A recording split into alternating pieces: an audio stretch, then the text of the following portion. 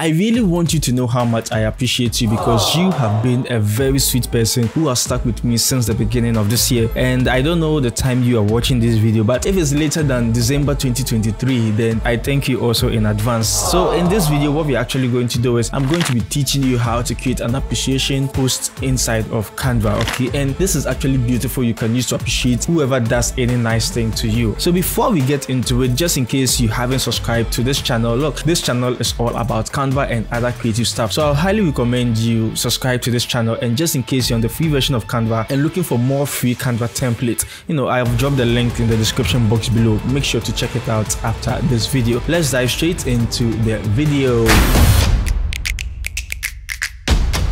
Alright, so this is what we are going to be creating. The first thing I'll just do is to create a new page. The dimension I'm using is 1080 by 1350, and I realize some of you don't know how to set it. So this is all you need to do. Make sure you're coming to create a design and choose custom size. Okay, in here you should see that you can enter the width, which is 1080. Okay, and this should be 1350. Okay, so 1350. Then just smash on create a new design. You should get this dimension. Okay, so the first thing we will do is to start with the background, and with this we are simply going to use some simple things in there. Okay, so make sure to come into element, in element search for silk. Okay, nice. So you search for silk, add any of the silk photos of your choice, right click, set image as background. So this is what we have at the moment. Now I would want to position it nicely, and to do this all you have to do is to double click. Okay, then you crop the image nicely. Okay, nice. So we would also want to change the color. I just don't want it plain white like that, so make sure to come to not color, come to edit photo. Okay, then make sure you are seeing the adjust, click on it. In the temperature, okay, you can increase it just to make it warm, so something like this is fine. Then come to effect, make sure you're searching for blur under effects. Okay, now Canva just upgraded the whole blur feature in here, but what we need to do is come to whole image, and the intensity you'd want to increase it to somewhere like 20 to 25. Okay, this should be fine. I think okay, I like it like 32. Okay, so after you do that, click on back and you should have something like this. The next thing we are going to do is to press R on our keyboard, okay, and increase size to something like this. All right, and just in case you want to enter the dimensions manually, make sure you're heading to position, and the width and the height, you can just enter it here. So what I'm using is 864 by 916 pixels. Okay, yeah, nice. So we would come to border style, hit on the line and the corner rounding. I'll just increase it a little bit to something like this. Okay, so this is what we have. Then I will change the color, okay, or the fill color. I'm going to make it FE2F09. This is what I want to make it. Okay, now I just increased it a little bit. Now the border color, I will change it to white. Okay, so I want it like this, and this is looking beautiful. The next thing you have to do is to use Ctrl D to duplicate it. Okay, and make sure you just place it right on top, then press and hold Alt while you click on the corner of the shape and increase it and decrease it. Okay, rather not increase it, rather decrease it. Okay, then just to do what I'm doing, nice one here. All right, then center, because it doesn't, okay, it's centered, but why doesn't it look centered in my eyes? It's funny. Okay, so we are going to change the color, and I have this nice FEBCE color in here. Okay, so we just change it to something like this, and the next thing we are going to do is to add some 3 dots in here. So press C on your keyboard. Okay, we'll reduce the size to something small, something small like that, and change the color of this also to this. Okay, then duplicate it. Oh, I moved the wrong element. Okay, to something like this, and duplicate it again to something like that. Okay, then select everything. So make sure you're pressing and holding the shift key.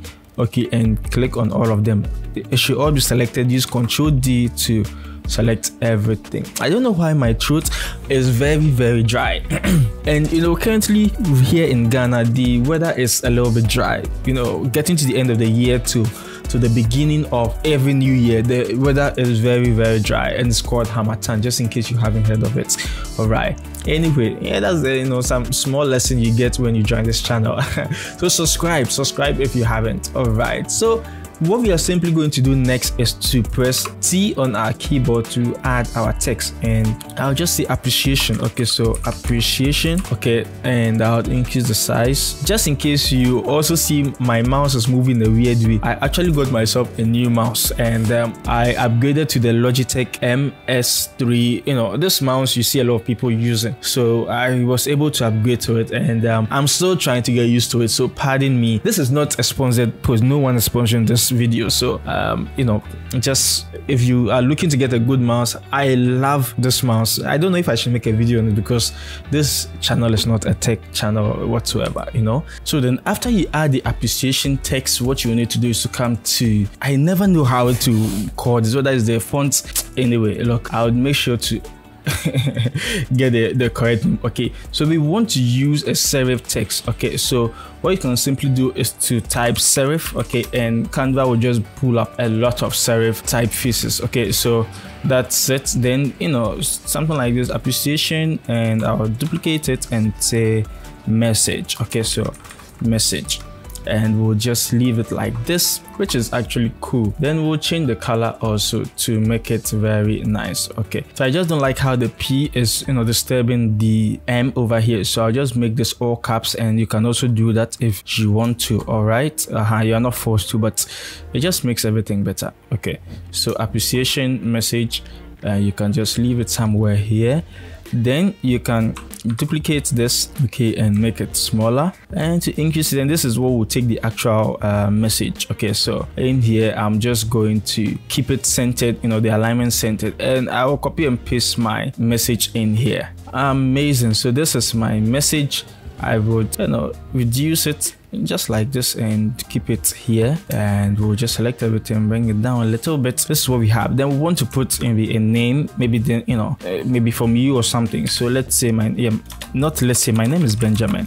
Okay, Benjamin. Yeah, by now my name is all over the internet, so let me just put it over here.